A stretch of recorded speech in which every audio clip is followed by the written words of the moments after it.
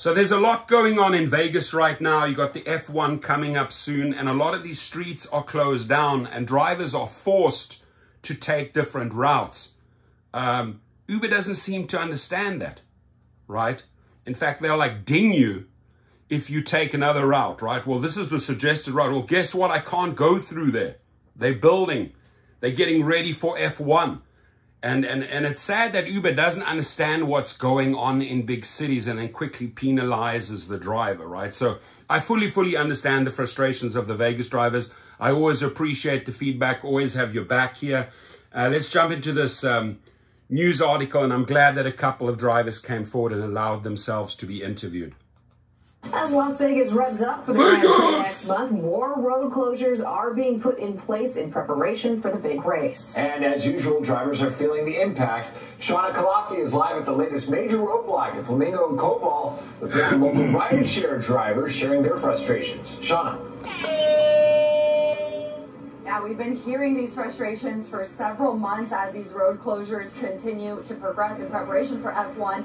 We checked back in with rideshare drivers today, and we actually learned some new things about their frustrations. Of course, a lot of them have been telling us that they're rejecting rides that have them require them to go through the strip so they can avoid the traffic. But some told us today that they can't do that too much because it actually affects their driver's score on the app. One also told us that if they take a shortcut that's against what the Uber app is suggesting for them, that could actually affect their pay as well. It's going worse and worse every day, yeah.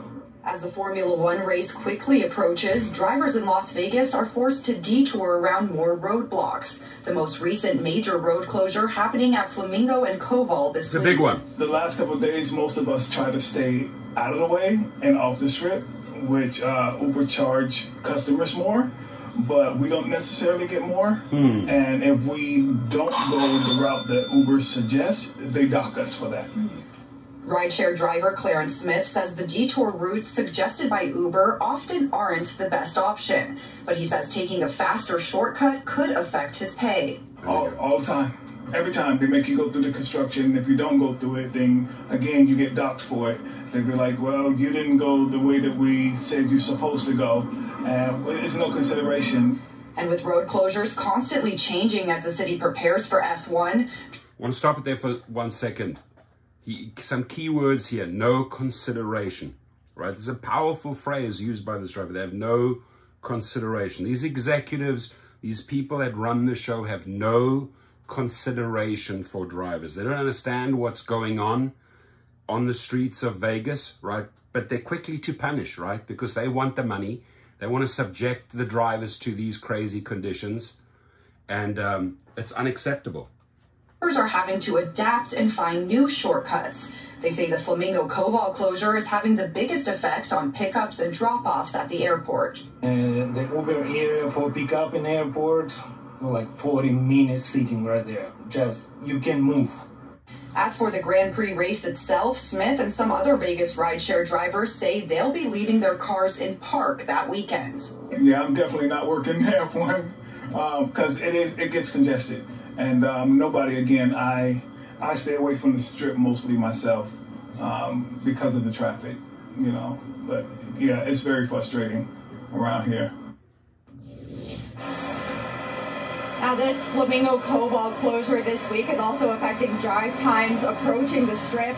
One of those rideshare drivers today said it was taking him 40 minutes to get from the Thomas and Mack to the Bellagio. And that was when traffic was light early in the afternoon. And he's worried that it will only get worse as we get closer to the F1 race in November. Now, we also reached out to both Uber and Lyft to see if they're offering any incentives or doing anything to help these drivers out while the construction is going on.